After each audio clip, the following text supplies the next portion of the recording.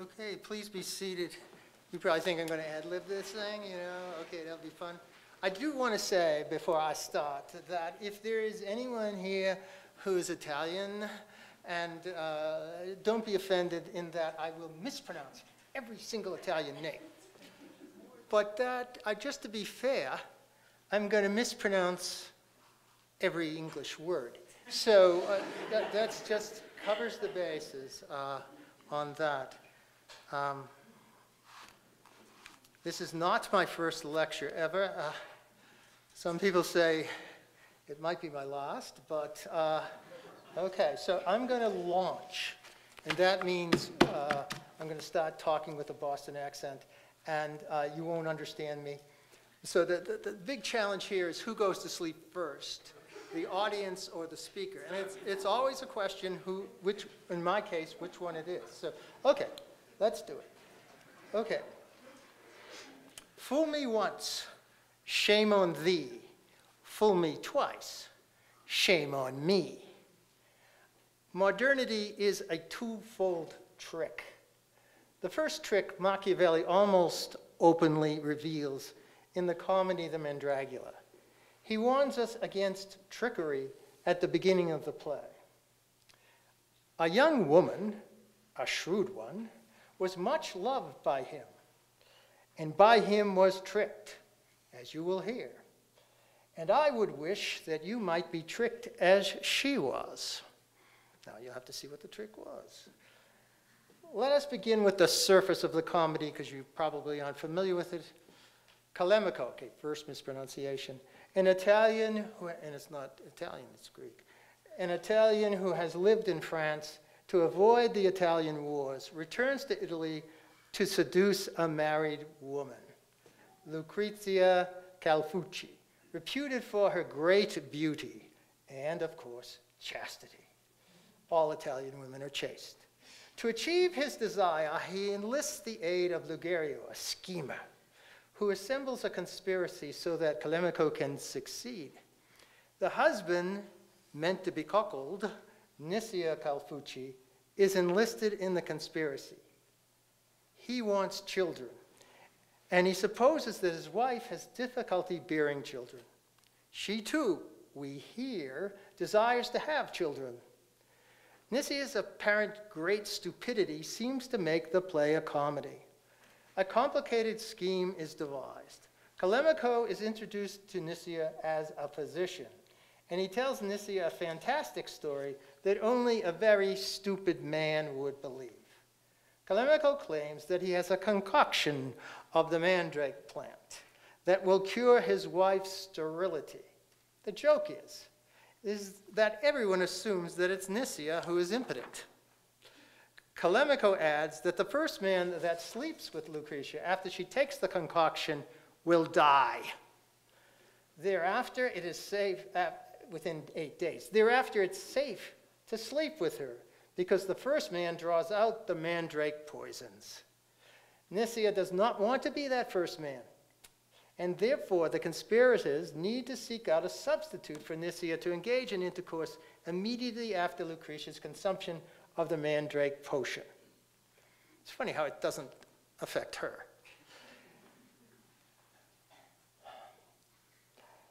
They determine to find a man in the street and bring him to Lucrezia for the rendezvous. Calemico plans to be that man. Harvey Mansfield, so I'm going to cut it short and give you, argues that if Niccia knows that he's impotent, and my guess is this is something you sort of know, maybe not, maybe it's a secret, and very much wants a child to maintain his family. In this case, he too would be in on the joke. He would willingly subject his wife to another man because it's the only way that the family can seem to continue. Of course, this is long before, all modern science. Stupidity is his disguise. There are signs in the play to support Mansfield's thesis. I would go with it anyway because it makes things fun, but there are signs it's true. I will give one example of the evidence that Niccia is not as stupid as he appears. To entice Lucrezia's confessor, now here I go, I'm going to mispronounce another name, Frate Tomatio, into the plot against her, and in fear of Nicia's apparent stupidity, Lugero has him feign deafness when they first meet the priest. It is a disguise of the moment. Later in the play, when the conspirators are to grab an innocent pedestrian for the liaison with Lucretia, Calimico realizes that he cannot be among the conspirators and be the man kidnapped for the encounter with Lucretia. He's not the brightest one, we're going to find out. The priest takes his place. Nicia notices that the priest does not sound like Calimico, a fact that he ascribes to Calimico disguising his voice effectively. Yet when they grab Calimico, he stupidly speaks. He says, "Woe is me, what have I done?" Since Machiavelli spends so much time showing that Nicia hears quite well, and deafness is a disguise, we suspect that Nicia is not as stupid as he appears. And by recognizing the voice, he realized the kidnapped man is Calimico. Nevertheless, Nicia makes no objection to proceeding with the plan. Machiavelli intends that we be suspicious readers. Much like a detective, our minds replicate the conspiracy. Even if Nicia is a trickster, who's being tricked? For we have reason to think that many of the characters believe they are tricksters. Yet if all are tricksters, then nearly all, or perhaps all, are tricked. The most important case, of course, is Lucretia herself. Machiavelli wishes that we all might be tricked like her. On the surface, this means she's tricked into the situation where she can have an adequate lover without sin. If, however, Nicia is impotent, Lucretia might know this. Moreover, her reputation among the conspirators is that she is wise and rules her husband. So how is she tricked? Perhaps the most significant discussion in the play is between Lucretia and her confessor. We wonder whether she believes that there is anything real about the discussion of conscience that she has with him. He reformulates the conscience in terms of prudence. As to the conscience, you have to take the general principle that where there is a certain good and an uncertain evil, one should never leave that good for fear of that evil. Here is a certain good, that you will become pregnant. That good for fear of that evil. Here is a certain good, will acquire a soul for God. The uncertain evil is that the one who will lie with you after you take the potion may die. But those who don't die are also found. But because the thing is doubtful, it is therefore well that Nicia does not run that risk. Of course, he changes everything, right? The death is supposed to be certainty. The calculation is funny because the terms of the conscience become more or less a calculation of the certainty of the consequences. We know that Nicia does not sleep with Lucretia immediately because he purportedly thinks the potion certainly will kill him. But this is the problem with prudence. One can always make a mistake in calculation. The adultery, however, is certain, and it breaks a moral law. Frate Tomatio does not argue that it is not an evil, so he must claim that it is not an evil for which Lucretia is responsible. He argues that she is really not responsible for the sin because she is pleasing her husband. I guess something that happens rarely. It is his will that she submit to and risk the life of a stranger, and therefore it is her husband who must take the responsibility for the action in sin. Not the apprehension and the doing of good and evil, but willing it is the central activity of conscience. The depth of the issues in Lucretia's seduction is revealed when Frate completes his argument with an appeal to the authority of the Bible, which I don't think he quotes directly. Quote, "The Bible says that the daughters of Lot, believing themselves alone in the world, lay with their father, and because their intention was good," Kantian, "they didn't sin." But Lucretia's prior response to the scheme rejected this kind of appeal to the righteousness of adultery and murder in order to prevent the disappearance of mankind. But, quote, this is what she says, "But of all things that have been attempted, this seems to me the most strange, to have to submit my body to this disgrace, to be the cause that a man might die for disgracing me. Because if I were the only woman remaining in the world, And if nature had to rise again from me, I couldn't believe that such a course would be allowed to me. Lucrezia appears to think that there are inviolable laws that forbid her to join in this action. The incest, it's a lecture by me, I can't avoid the subject.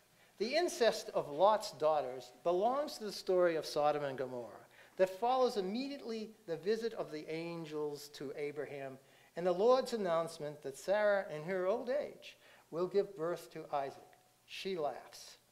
The old giving birth is laughable because imagining the impossible is imagining the laughable. According to the Bible, then, comedy always includes something that appears to be impossible.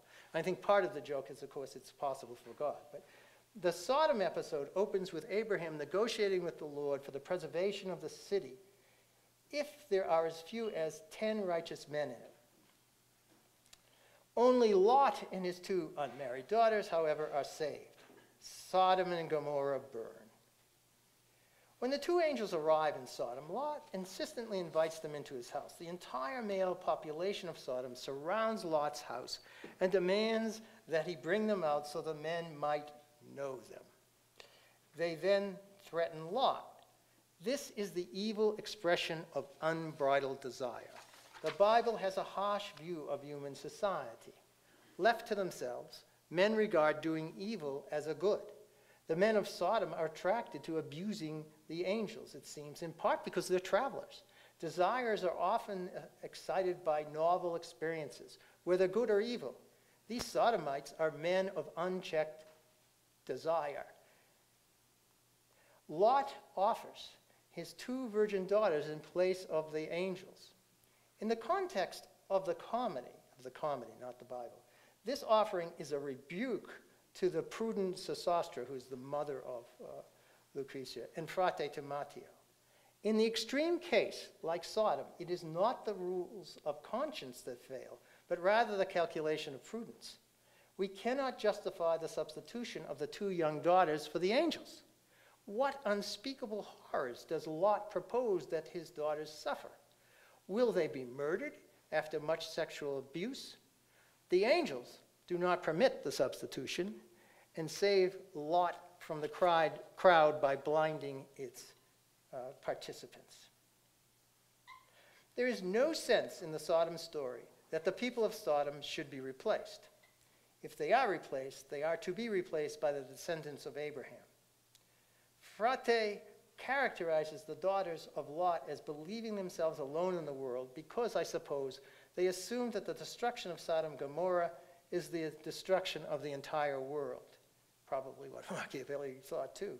Since they think themselves alone, they believe that there are no men to serve as their fathers to the children. The older daughter claims that they would be preserving the seed of their father, a claim that might make incest more generally permissible. In fact, if you carry that argument, it seems to me preferable. Since they had good intentions, the frate claims, they committed no sin. But incidentally, they commit incest with a father whom they make drunk for fear that he will condemn their actions. According to the Greek tradition, the incest prohibition is the law of laws. Sophocles reveals that the incest prohibition is the condition for the human family and the morality associated with it.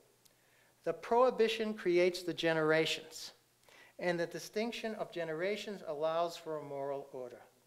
The prohibitive wall against incest causes fathers and mothers to belong to one generation and brothers and sisters to another. Parents do not exploit children sexually, and the older generation allows the younger to develop and become persons in a fuller sense. A parent generates the young, nurtures them, and permits them to establish their independence. Oedipus, however, has 2 sets of parents, one that generated him and one that nurtured him. The incest prohibition allows the 2 to be combined in one set. We cannot know the conditions of the earliest humans, even the earliest biblical humans. Certainly in the beginning, the incest prohibition, at least within the generations, was suspended. But by the time of Noah, the crime of Ham reveals that honoring one's father and restricting one's sexual appetites are demanded by the Bible. From the time of the flood, incest is wrong, and no intention can make it good. Indeed, violating the incest prohibition to repopulate the earth with humans might ensure, according to the Bible, that no more humans can appear on the earth. No more humans, but only sodomites. Given the import of the story of Lot and his daughters, why does Machiavelli have the frate use it in his argument for adultery? You sort of can see, right? Because adultery allows, again, splits up who the parents are.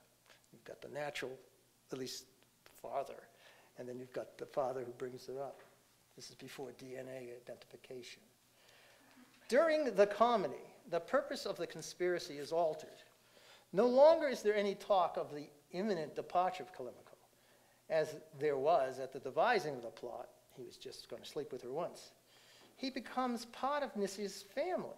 He is given a key to the house with the privilege of entrance almost whenever he wishes. The adultery becomes established as the norm of the family. It seems that normalizing of these events in the initial cuckolding benefits everybody, but foremost Lucretia. She attains all the benefits and pleasures of being married to a young man. It is now almost certain that she will attain the child she wishes. Nicia, too, is more likely to attain his desire to have a child acknowledged publicly to be his son. Callimaco appears to be one of those benefited by the institutionalizing of adultery. His enjoyment of his love for Lucretia is extended. He can watch over his children under the guise of godfather. Still, at the opening of the comedy, he is the man of desire. Desire may be momentary. It may be various. Instead, he has placed his future desires under the government of this institutional adultery. Logerio predicts that Lucretia will embrace the continuation of the affair, and in fact, Lucretia readily agrees to implement the new order of the household. We must suspect that this prolonged intercourse was the plan all along. But who suggested it? It was not Callimaco. After the initial intercourse with Lucretia, Callimaco was not entirely satisfied, and he woos her with words that no doubt Logerio suggested. Quote, "I stayed with a troubled mind until 3 o'clock. Although I took great pleasure in it, it didn't seem good to me." It's just an amazing distinction for a guy like that. "But then I made myself known to her and made her understand the love I bore for her and how easily, on account of her husband's simplicity, we could live happily without any scandal, promising her, whenever God did otherwise with him, to take her for my wife. And besides these true reasons, having tasted what a difference there is between my lying with her and Nicias, and between the kisses of a young lover and those of an old husband, after some sighs she said, 'Since your astuteness, my husband's stupidity, my mother's simplicity, my confessor's wickedness have led me to do what I would never have done by myself, I'm determined to judge that it comes from heavenly disposition, which has so willed it. And I don't have it in me to reject what heaven wills me to accept. Therefore, I take you for my Lord, Master, and guide." Tones of Dante. "You are my father, my defender, and I want you to be my every good. And what my husband wanted for one evening, I want him to have always." She has a sense of humor. Lucretia's confession to Callimaco shows that she is persuaded, or at least adopts, Timotteo's moral reasoning.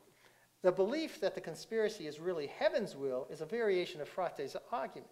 Lucretia does seem to believe that a perfectly good order can be constructed if she puts her faith in Callimaco. Yet now it seems that putting one's faith in Callimaco is putting one's faith in stupidity. Putting faith in stupidity seems to be the most significant trick of Machiavellian liberalism. Lucretia avers that since the conspiracy brings together astuteness, simplicity, stupidity, wickedness to achieve an apparent good, it must be the will of heaven and not her will. Although Callimaco mentions God, who seems to be a destroyer, she only mentions heaven. Heaven weaves good out of vices.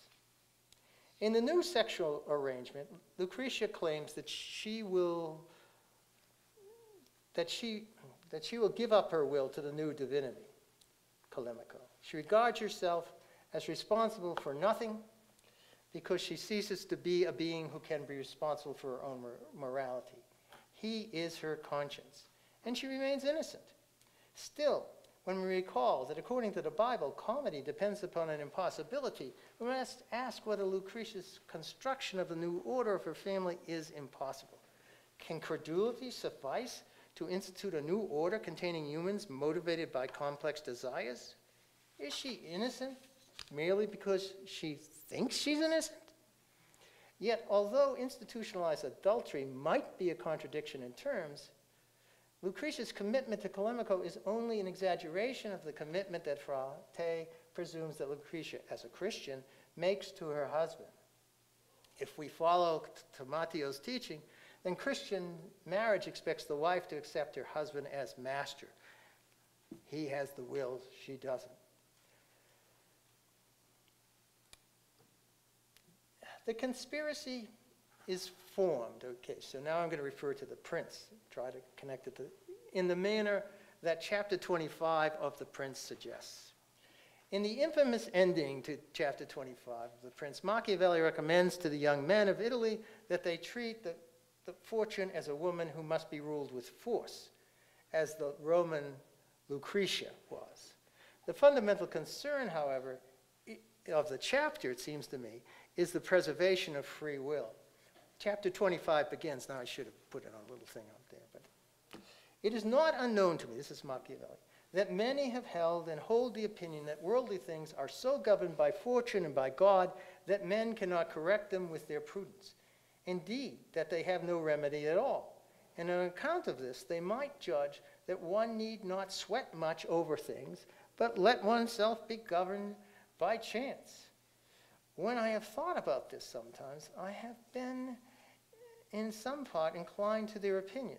Nonetheless, so that our free will will not be eliminated, I judge that it might be true that fortune is arbitrator of half our actions, but also that she leaves the other half, or close to it, for us to govern. Machiavelli presents his project as preserving the opinion that there is free will, and what is not unknown is the opinion of other men. He does not argue that free will is real, but only that it is a matter of opinion. It might be true that half our actions are left to us to govern. He indicates two related opinions that he claims are destructive of free will. One of them, Lucretia espouses in the Mandragola. Machiavelli thinks that both beliefs that worldly things are governed by fortune and by God, that men cannot correct them with their prudence, are destructive of free will. In this respect, Machiavelli considers chance and predestined providence equivalent. The conspiracy, because it brought together contrary attributes, most of which are bad, Lucretia avows was irresistible and must be the work of heaven. The lack of free will means that those persons lacking it cannot be blamed for their actions. They do not sin, and the distinction between adultery and marriage disappears. Those who commit apparent wrongs because they are deceived are not wicked. They are stupid, and stupidity is not a sin. Those who believe most people can be sinners must also judge it true that fortune leaves at least some of our actions for us to govern. Machiavelli wants it both ways. He wants there to be free will, but he also wants an argument that allows those who will to escape blame for their willing. Lucretia argues that she's not responsible for adultery because the conspiracy was large and the elements making it were so various. Lucretia wills the outcome of the conspiracy but avoids responsibility. In chapter 25, Machiavelli does not specify how much fortune governs our actions. He says it might be half, but what if it's 90%? Do we consider our responsibility diminishing accordingly? Yet the conspiracy does not work if everyone does not try to will it in some way. No one, however, attains all they want. Lucretia, for example, does not really select her lover, even if she implements the adultery through the actions of her husband. If our suspicions are right, She substitutes a stupid, if virile, lover for an astute, if impotent, husband. Modernity, and maybe that's the way things naturally go together. Modernity picks up the instruments that Machiavelli fashions in chapter 25 and uses it in many contexts. Consider how the invisible hand of the market works. We enter the market according to our own will, but we accept the verdict of the compounded wills for the price of what we desire. Perhaps the best example of this Machiavellian instrument is given in Federalist 10, where Madison speaks of the control of factions, which are a natural result of freedom. But they're controlled by multiplicity. The more factions there are, the less the result fulfills the will of any particular faction. Moreover, they forestall the kind of behavior that the Bible reports in Sodom. The mob does not rule because there are other factions, there are other mobs. The wills combine to compose a will that belongs to no individual faction. To recall, chapter 25 of The Prince ends with the advice that the young men treat fortune like a woman who can be forced. But how much better is it to treat women as though they can be tricked? Like the vast majority of people, the young are credulous. It is our desires and fears that make us credulous. The Mandragola seems to be a sort of commentary on chapter 25. If the youth approach fortune impetuously, in the frenzy of desire, they're likely to be deceived. Fortune is pictured in the form of a woman to control the actions of others. There is no argument for free will. When Machiavelli presumes there's free will, it's because he wants there to be free will. But how many humans in truth have free will? If few have it to a large degree, and many are stupid and uncontrollably desirous, Machiavelli implies that under these circumstances, fortune may be conquered by someone astute. Like Calemico, the young who attack fortune as though it were a woman are the means for the conquest of fortune. The Mandragola prepares Machiavelli's audience to be his tools for the conquest of fortune. Like Calemico, they think they're so smart, and they are fooled by Nisia, Lucrezia, and Machiavelli. They must, however, have the faith that the order of the fools will provide the best results. Machiavelli celebrates the good fortune that all the world are fools. The loosening of humans from moral conscience and the emphasis on free will allows them to be willing implements of new modes and orders. The fools, like Lucrezia, have a new faith that the economic, political, and social processes implement a greater will that all can rely on. The conquest of fortune is in truth a disguise for Machiavellian conquest of humanity. This is the first trick. The second trick. All's well that ends well. So that's the optimistic part of the lecture. Okay. The Mandragola reveals that the structure of a Machiavellian conspiracy is that it entangles those against whom he conspires. Calemico, who claims to be the astute leader of the conspiracy to seduce Lucretia, is the dupe of the Mandragola's conspiracy. Likewise, the conspiracy against fortune, developed in chapter 25 of The Prince, draws in the victims of the real Machiavellian conspiracy by encouraging their desires to control a female fortune.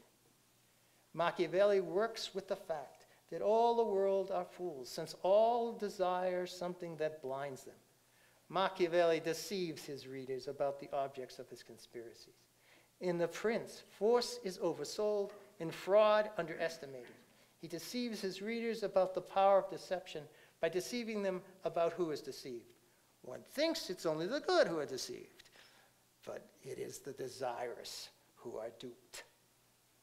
In Shakespeare's All's Well That Ends Well, a French woman, you know, these seduction things do not take place in England. A French woman, we could explain that. I think we will explain that in the question period. Travels to Italy to trick her husband, Bertram, Count of Rossillon, who is fighting in the Italian wars, into consummating their marriage. Bertram seems personally unattractive. His unattractiveness seems to besmirch the heroine who pursues him. Helena loves him. compels him to marry her, and then deceives him into conceiving a child with her. The audience rightly asks, what does she see in him? Yet, I think what she sees in him is the key to the character of modernity, in the modernity in which we live. He is, in fact, the modern Machiavellian male. Although the plot of All's Well is the inverse of the Mandragola, since the woman tricks the man, there is no direct evidence, in the scholarship anyway, that Shakespeare reflects on the Mandragola. Scholars trace the plot to Boccaccio.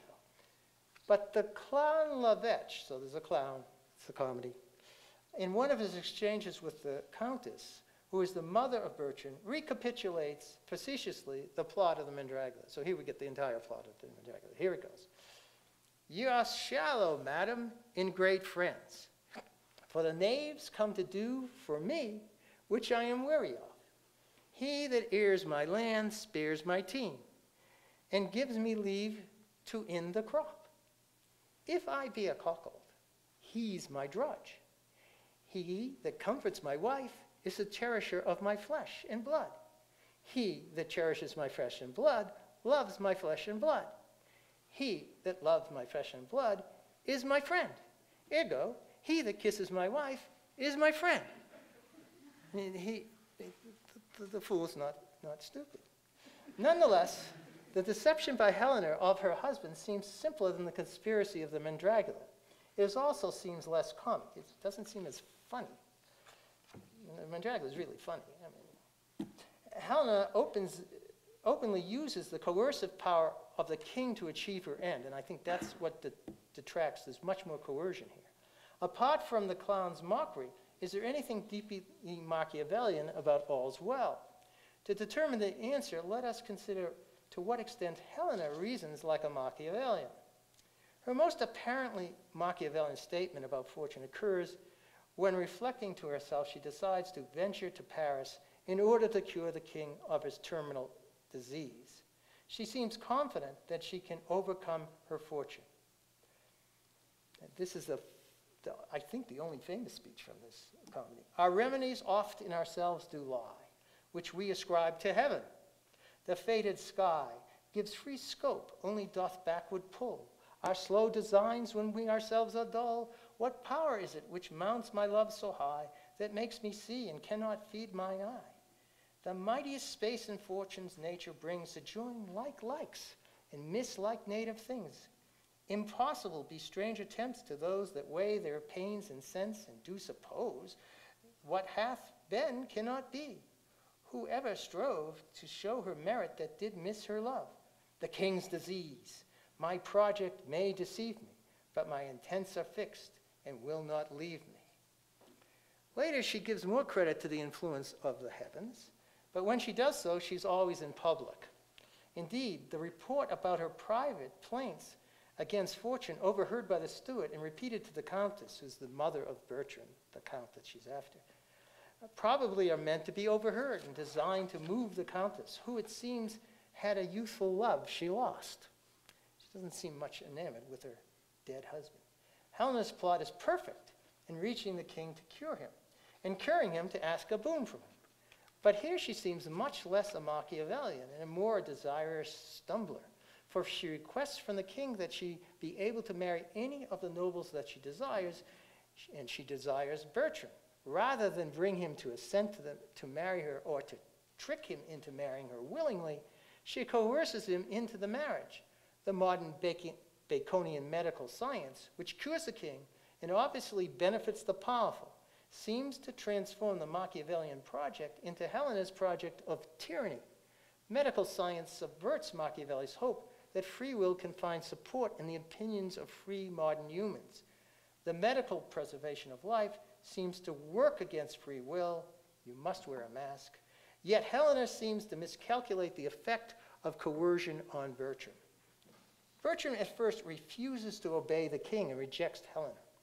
Once he capitulates to the king's threats and marries her, he steals away.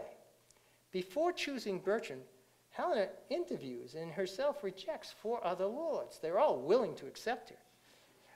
We asked why Helena would love Bertrand, who is so disagreeable, and rejects her. Her love is not rational from the perspective of the object, but from the perspective of the process of love. He's hard to get. We might think the hard to get is much overrated, but not if we reason like Machiavelli and Helena. Bertram is willful. He's willing to defy the King of France. He's exactly the kind of person that would overcome fortune if she were a woman.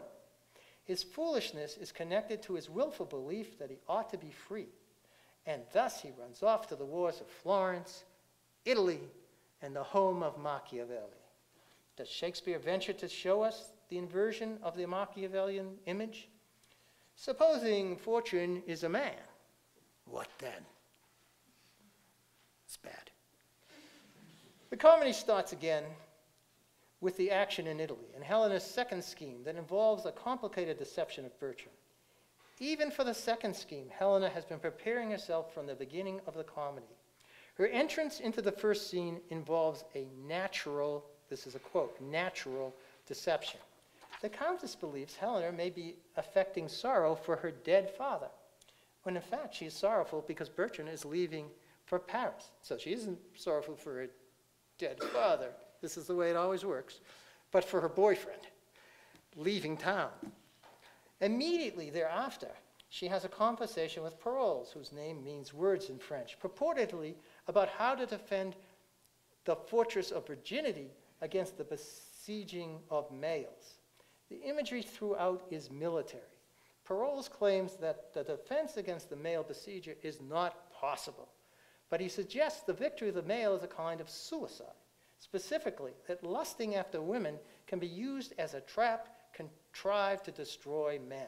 Portrays lewdly explains, this is a quote from him, not me, virginity being blown down, man will quickly be blown up. Everyone in the comedy thinks that Portrays is a corrupter of Bertram. We might think that the body imagery of the conversation between Portrays and Helena is solely the fault of Portrays. Helena, however, asks a most revealing question about virginity. Quote, how might one do, sir, to lose it to her own liking? She learns that virginity is a commodity and that it might be sold, as it were, to the man of one's own liking. The imagery of a female as a fortress against the invasion of the male is a trope that Machiavelli also uses. On the whole, Machiavelli advises would-be princes against fortresses. One of the few women he mentions in The Prince is Madonna Catarona, Countess of Forli. I mispronounced all those names. Once used a fortress to escape the enemy after the murder of her first husband. It did not, however, protect her a second time against Cesare Borgia. The incident of her first use of a fortress is one of the most shocking episodes in Machiavelli's discourse on living. Now, I'm quoting Machiavelli. This is not me. This is a great book, okay? Some Forli conspirators killed the Count, their lord, and took his wife and his children, who were small. Since it appeared to them that they could not live secure if they did not become masters of the fortress, and the Castilian was not willing to give it to them, Madonna Caterina, so the Countess was called, promised the conspirators that if they let her enter, she would deliver it to them. Under this faith, they let her enter it. And as soon as she was inside, she reproved them from the walls for the death of her husband and threatened them with every kind of revenge. And to show that she did not care for her children, she showed them her genitals, saying that she still had the mode for making more of them. So, short of counsel and late to perceive their error, they suffered the penalty of their lack of prudence with perpetual exile. Machiavelli does not repeat the account of the dramatic exposure when he recounts the same incident in the Florentine histories. But I ask you, a man like Machiavelli, do you pay attention to what he says often or only once? There he goes on to say, in the Florentine histories, that she avenged her husband's death with every kind of cruelty. Nor does he say that the revenge was for the second husband, so one can always get another husband. And among the cruelties, there were murders of the conspirators' wives and children. How are you to understand the exposure at the fortress? It is shocking, but ought it be more shocking than the murder of the wives and children of the conspirators? Katharina is not going to allow herself in this episode to be a prisoner of fortune. Indeed, she takes the place of fortune and proclaims she is able to produce a new future for herself. Loss of children would seem to be more important than the loss of chastity, or chastity's most protected possession, virginity. Chastity can be a trap. Katharina will not let it trap her. It is not a fortress meant to imprison her. Indeed, it often can be used, as Worrell shows in the imagery, to trap the male besieging it. And this entrapment is exactly what happens to Bertram when he besieges the virginity of an Italian woman, Diana, but finds in her place, unbeknownst to himself, his wife Helena. He is trapped, really, by the oldest trick in the book that begins with Jacob, Leah, and Rachel. After Bertram abandons Helena, he sets for her two challenges that he thinks are impossible to meet. Okay. When thou canst get the ring upon my finger, which never shall come off, show me a child begotten of thy body that I am father to, then call me husband. But in such a then I write a never. Why does he add these cruel challenges to his flight? There is some evidence that this letter was written under the influence of paroles. Still, these apparent impossible conditions allow for the possibility that Helena can capture Bertram again. It also will represent the destruction of male power and the rise of what appears to be female power. Bertram's ring was passed down from generation to generation of the males in the Count's family. It is a sign of fatherly power and filial piety. It is the token of the aristocratic father's authority. We saw in the Mandragola that the conspirators weaken the family, but they're able to do so without destroying the reputation of the family. In All's Well, the Countess plays with the notion that she is really mother to Helena. Helena resists the Countess' suggestion because she does not wish the incest prohibition invoked against her marriage to Bertram. The Countess then claims she was only intending the title of mother-in-law. In society, all fathers at least are in some sense only fathers-in-law. The law against incest makes the father what is regarded to be in the conventional family. A man secures his fatherly position in part by what he will not do. In all, the father preserves the non-incestuous family. At the beginning of the comedy, the family has already been weakened. The fathers of Bertram and Helena are dead. The king's affliction seems to make him appear like a pregnant woman. Part of the paradox of Bertram's situation is that by asserting his freedom to choose his wife, and since Helena is forced on him as a wife, to abandon his family, he weakens the patriarchal family and thereby weakens male virtue. At the beginning of the comedy, Bertram accords honor to his father. He at least espouses a kind of filial piety. Yet he loses his father's ring that has been passed down in the family. With the loss of the paternal ring, filial piety is lost in the comedy.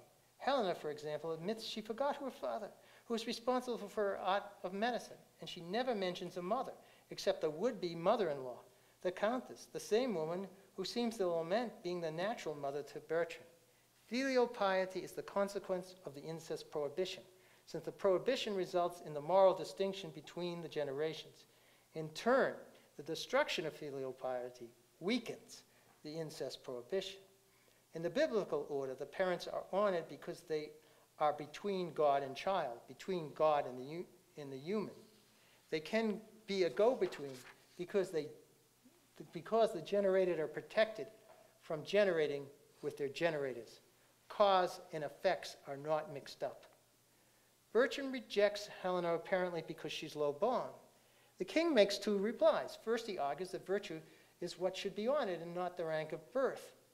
Then he asserts, honors thrive when rather from our acts we them derive than our foregoers. The mere words a slave be boshed on every tomb, and on every grave a lying trophy, and often is dumb where dust and damned oblivion is the tomb of honored bones indeed. And yet, in contradiction, he claims that honor, in fact, is not necessarily earned. In us, meaning the king, he says, to plant thine honor where we please to have it grow.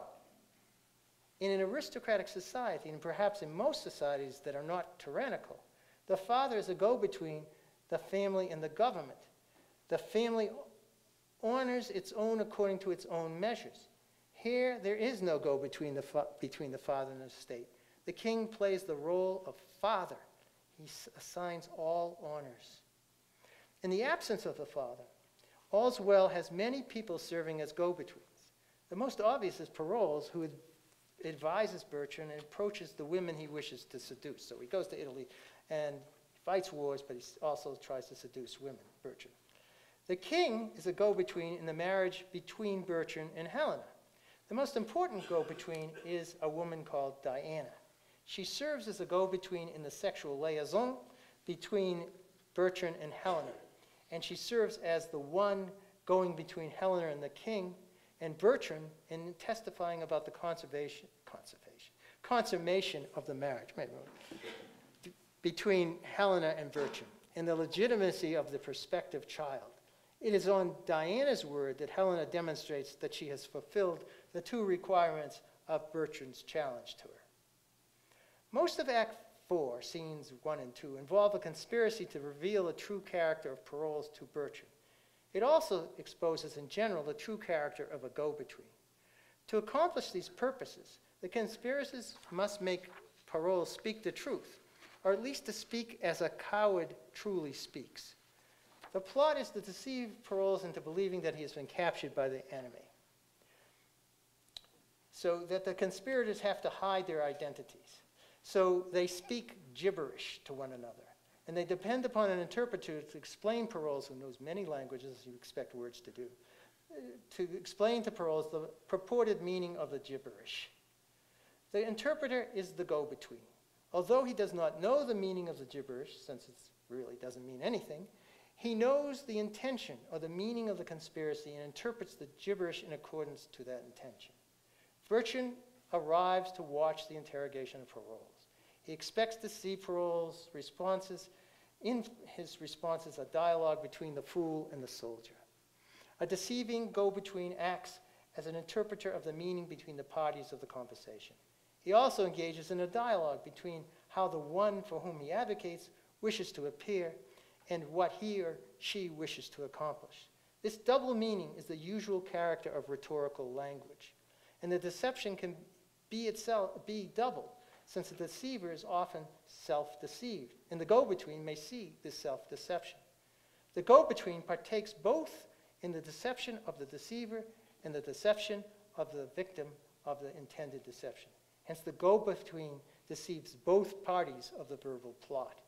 If, however, we are all vain fools, who usually converse to our advantage, then speech itself, in French Portrays, is always the go-between in a plot intending the deception of those who speak and self-deception of ourselves. In the Mandragola, we do not accept the speech of any of the characters on its face, and Portrays seems unable to speak the truth about anyone. When the interpreter asks the blindfolded captive about his friends, including Bertrand, he can only speak badly about them. In the words of this Machiavellian fool, all men are either knaves or fools. If we believe the testimony of Portrays, there is a problem with the other major go-between, Diana.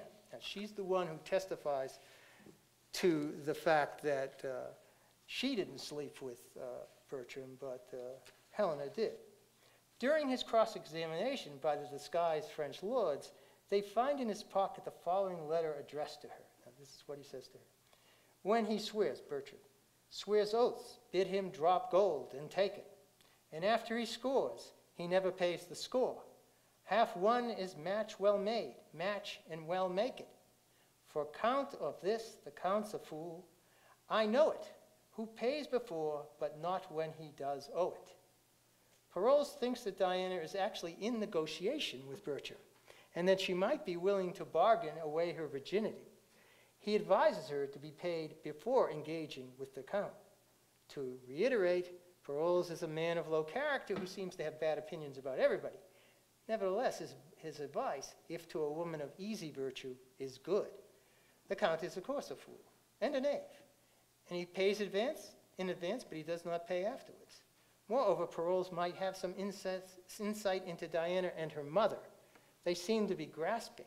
They are paid 3 times in the course of the play, twice by Helena for this conspiracy, and once by the king.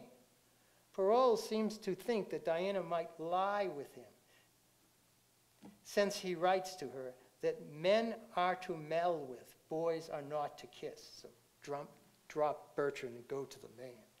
Diana highlights the ambiguity of the word honest. In soliloquy, Diana admits that she's deceiving Bertrand, but she justifies it because he is a deceiver. Nonetheless, she is not honest. There is no honest deception, even if by means of deception a truth is deceptively told. We have only the report that Diana is a virgin, and this claim is supported by her name taken from a virgin goddess. She is never put to the proof in the comedy. How that would be done, I don't know. And it is Helena who, by sleeping with Bertrand, provides the evidence for Diana's virginity, i.e., I didn't sleep with him, she did, so I'm a virgin. If we accept that Diana is a virgin, her virginity stands in for the virtue of chastity.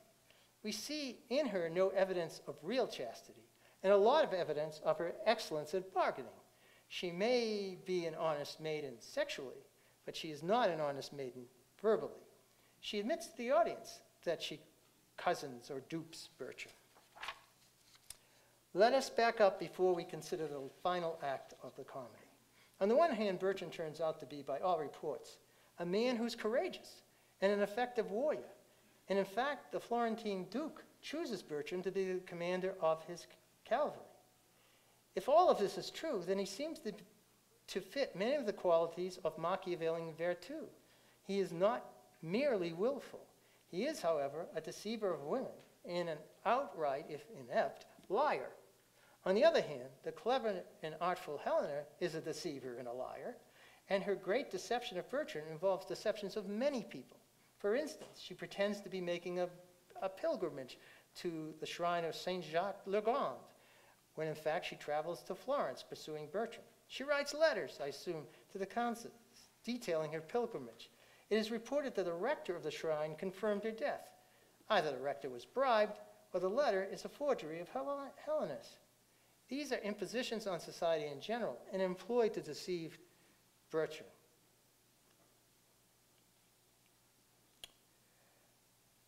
So this brings me to Act 5, which I am going to read as though it is a conspiracy in which all the major characters conspire against Bertrand. I cannot exactly prove this, because no one says, oh, this is a conspiracy. But there are indications of the conspiracy. First, there is the ring that Bertrand uses as a token in the court for the new engagement to the Lord Lafeu's daughter. The king claims that it is the ring he gave Helena as a signet to invoke his aid. Bertrand thinks that Helena gave it to him Bertrand thinks that Diana gave it to him in bed, until Helena testifies that it is she who bestowed the ring upon him. The ring is never mentioned before Act 4. Bertrand surely never saw the ring upon Helena, yet the king, the countess, and Lafeu maintain they saw the ring upon her finger. Now the king could have given it to Helena during the private audience he had in Act 2. The countess might have spied it in the short time Helena spent at her residence before Helena chases after Bertrand. But Lafeu could never have seen it. Significantly, the king's ring replaces, in importance, Bertrand's ring that he set up as the challenge to Helena to obtain. It is the king's ring that identifies Helena and verifies her story. The other indication of a conspiracy is the messenger that Helena uses to communicate with the king. Helena meets a gentleman at Marseille, from which the king has just departed, and asks him to give this paper to the king. Helena expects her letter to arrive before she and Diana do. This letter is clearly from Helena to the king. Yet the letter delivered at court, so there's a letter delivered at court, comes late and is from Diana.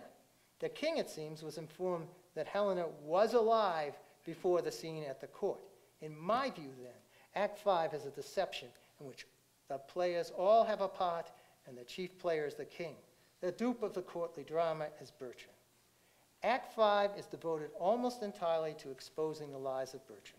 Like the exposure of Parolles earlier, the witnesses against Bertram, Diana and Parolles, seem to talk gibberish. The gibberish is in English, but it seems to be without meaning.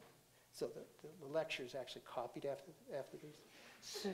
The two witnesses who also served as go-betweens show how Bertram's knavery and tomfoolery transformed speech into gibberish. First, the knavery of Bertram is testified by Parolles. So, Diana speaks. Do you know he promised me marriage? Parolles, faith, I know more than I'll speak. But wilt thou not speak all thou knowest? Yes. So, please, your majesty, I did go between them, as I said, but more than that, he loved her. For indeed he was mad for her, and talked of Satan and of limbo and of furies and I know not what. Yet I was in credit with them at the time, that I knew of their going to bed and of their motions as promising her marriage, and things which would derive me ill will to speak of. Therefore I will not speak of them. Thou hast spoken of them already. How to interpret this speech? Does he speak what he knows or what he does not know? Parolles proceeds to spill out what he thinks he knows. Bertram loves Diana. He slept with her, and he promised to marry her. But he ends by claiming that he will not speak what he knows. This assertion turns out to be true, if we accept the word of the women. Bertram did not sleep with Diana, and his promise to marry her was made in private. At most, it is hearsay. It is also contrary to Diana's interest to bring him forward, since he testifies that he slept with her, against her later claims. Parolles seems to be part of a design intended to destroy Bertram's capacity to resist the conspiracy against him. I think it's actually his capacity to even know anything. Bertram is a knave. All other attributes, whether they be courage or battlefield acumen, pale in comparison to his evil regard for other human beings, especially women. Bertram is no different from Parolles, whom Bertram castigates as a most perfidious slave. Now Parolles is believed above Bertram. Parolles' speech, however, is a proper preface of Diana's. Earlier, she says to Bertram, send for your ring, I will return it home, and give me mine again. King, what ring was yours, I pray? Sir, much like the same upon your finger. Know you this ring? This ring was his of late, and this was it I gave him, being abed. The story then goes false. You threw him out of the casement, which is what Bertram said. Diana, I have spoke the truth. Okay, so there she is. She said, but after Parolles testifies, she has quite a different exchange with the king. King, this ring you say was yours? Aye, my good lord. Where did you buy it, or who gave it to you? It was not given to me, nor did I buy it. Who lent it you? It was not lent me, neither. Where did you find it? I found it not. If it were yours by none of these ways, how could you give it to him? I never gave it to him. She explains her gibberish according to the following interpretation. King, wherefore hast thou accused him all this while? Because he's guilty, and he is not guilty. He knows I am no maid, and he'll swear to it.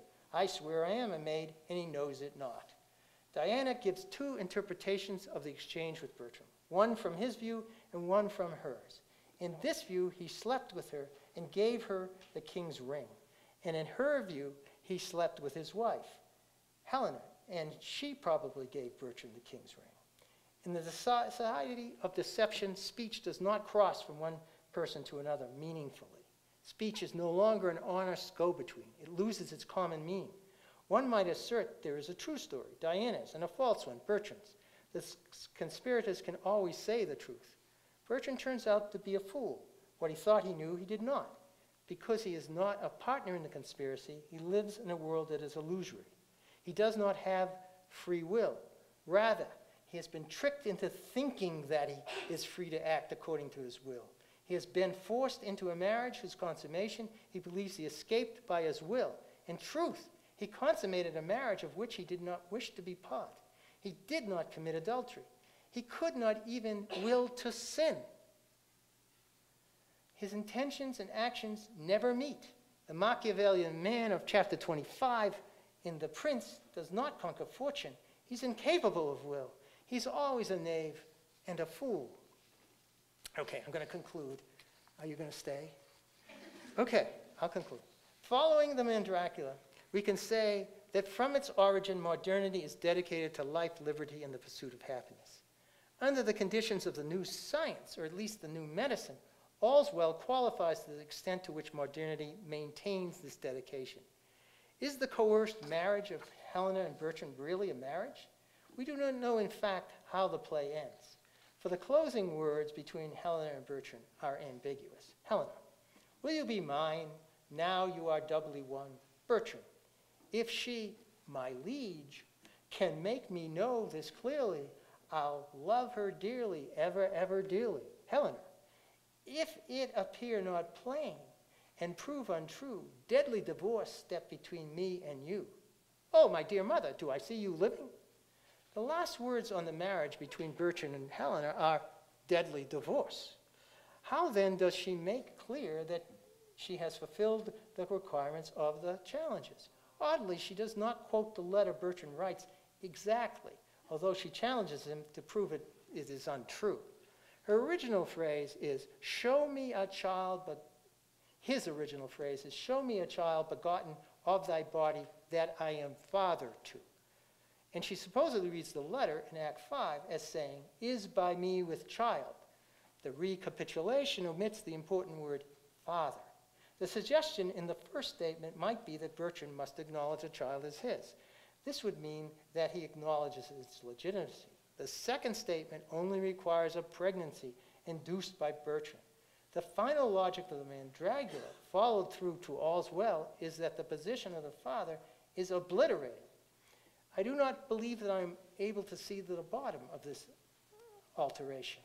For example, how does a deceiver like Helen make it appear plain that she's pregnant with Bertrand's child?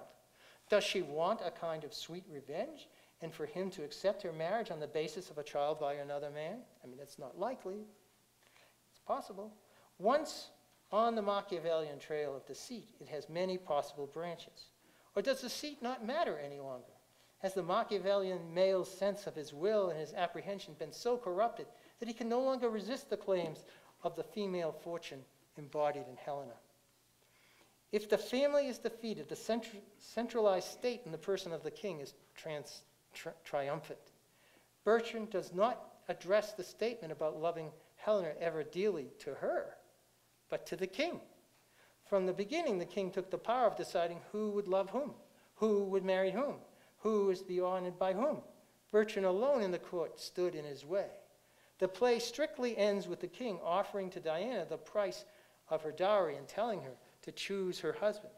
We do not know whether he means to command whomever she might choose to marry Diana, as he did with Bertrand, if he intends to aid her in getting her choice by the weight of the crown. The play ends where it begins. Moreover, it's obvious that the apparent happy ending is best conditional. If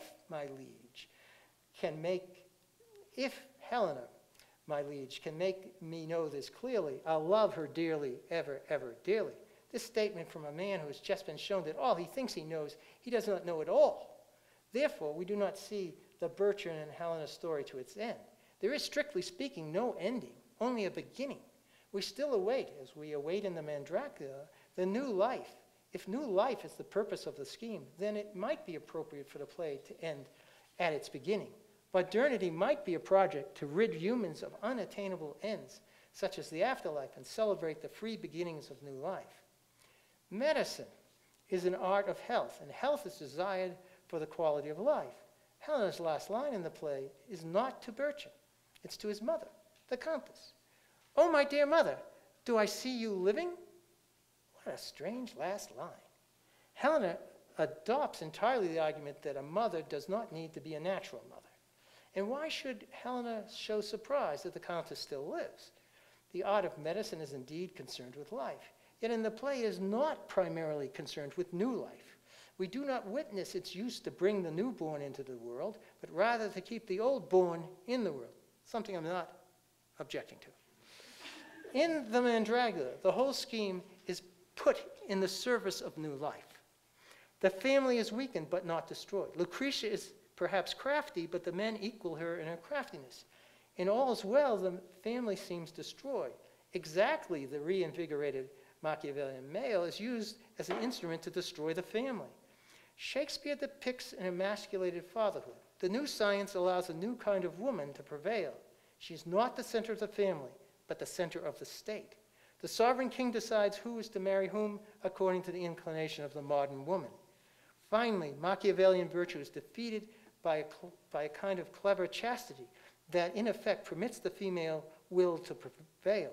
It is her chastity that allows her to say who the father of her children is. And by the way, chastity is the main virtue of the New Atlantis. Fortune is overcome, but fortune is a male, and he is overcome by deception. Shakespeare displays the developments that Machiavellian medicine that Baconian medicine produces in a Machiavellian world. The Italian doctor of politics would find that neither the end justifies the means, nor all's well that ends well.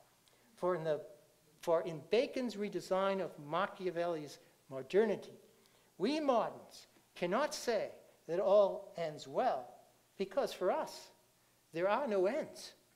This is the second trick.